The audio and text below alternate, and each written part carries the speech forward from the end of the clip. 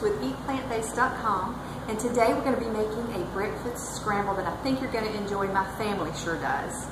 We're going to start out today with tofu. I know that sounds strange for a breakfast item, but this is a delicious recipe.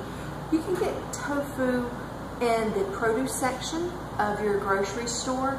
One trick of using tofu for this recipe and other recipes where you want it to be firmer is to bring it home from the grocery store and freeze it.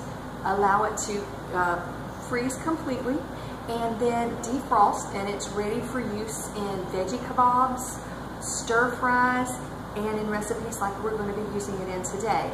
Freezing it actually changes the structure of tofu, so it becomes much firmer, and if you're using it with kebabs, it'll stay on the skewer, whereas before it wouldn't, just straight from the grocery store. I'll show you how it actually changes the texture. Freezing changes the texture of tofu.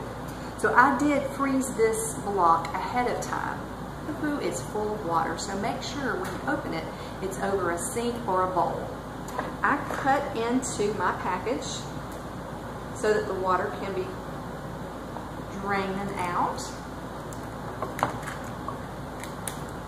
All right, just let it drain out and remove the tofu from the plastic.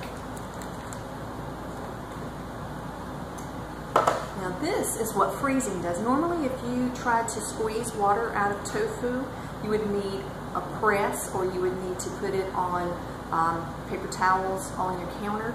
But since it's been frozen and it's firmer, I can actually squeeze it with my hands. It's more sponge-like in texture, much firmer than it would be if we had not frozen it. We're going to get out as much of the water as we can, because for this recipe we want crumbled tofu. Alright, so I'm going to go ahead and crumble the tofu into this bowl. You can see how nicely it just falls apart. The next step is going to be heating a fry pan and sauteing our vegetables.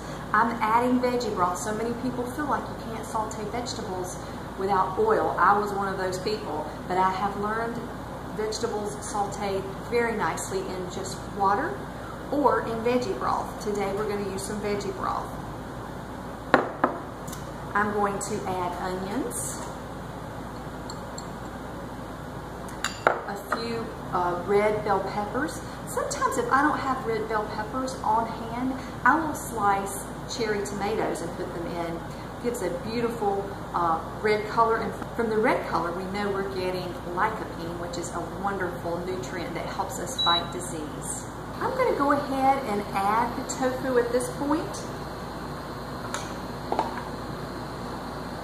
as well as our other spices. I'm using nutritional yeast today.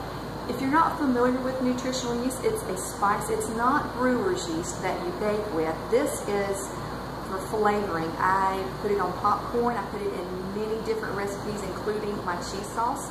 And today we're going to be using it in the breakfast scramble.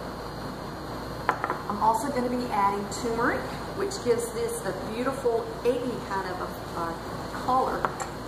I'm going to add some sea salt.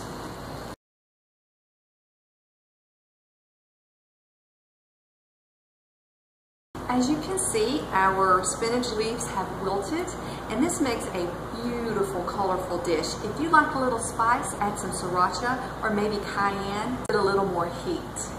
Next, I'm going to put this in a bowl, and I'm actually going to show you how to make a breakfast scramble wrap out of it.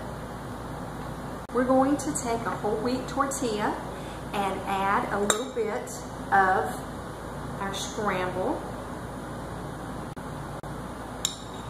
Now we're ready to wrap it up